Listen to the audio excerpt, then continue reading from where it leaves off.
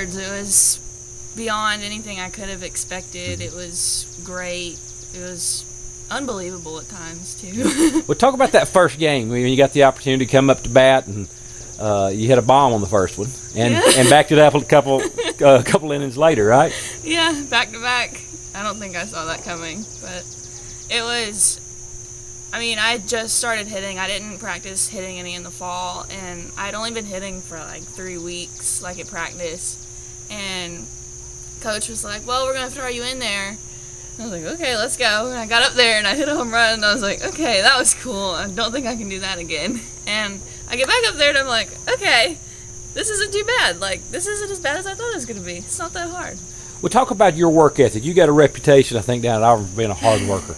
Talk about that and how that's played into you working yourself into a starting role at Auburn. Well, waking up at 4:30 every morning, you're kind of forced to be a hard worker. They get you going, and I mean, you have to love every second of it to want to stay there because they push you to your limits and they expect more out of you than you can give, and that's how you get better.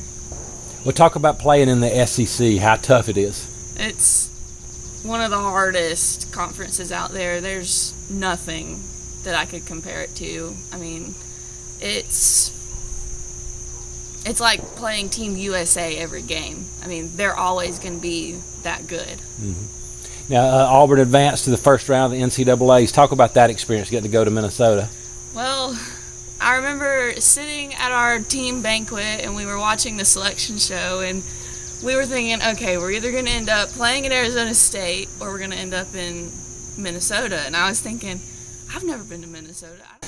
And sure enough, they called out our name and we're going to Minneapolis. Okay. So we get on the plane and we get out there and it's freezing when it's like 100 degrees in Auburn. We didn't know what we were going to do, but we found a way to get through it. Well, you talk about getting up at 4:30 in the morning and start working out. Talk about the academic load versus the demands of an athlete in the SEC or any college. There's no downtime. You've got to, I mean, you probably take 4 or 5 classes each semester, and you've got to have them all done before 2 o'clock so you can practice. So you're in class from 8 to 2 or 9 to 2, and you've got study hours that you have to get with tutors, and it's really demanding, but they really make sure you stay on top of your academics and get the grades that you need. Talk about the facilities at Auburn. I mean, I figure they're pretty top-notch, aren't they? Oh, yeah, they definitely are. I mean, we have like a world-class weight room. I mean, our locker rooms and our shower rooms even, they're top-notch. They're perfect. What advice would you give a prospective student-athlete coming up through the ranks to get ready for that next level? I would tell them to stay on top of their grades and get their name out there. Just talk to people, talk to coaches, email them, call them. They love that kind of stuff. They may seem busy, but they love it when you make an effort to talk to them. It shows them that you care.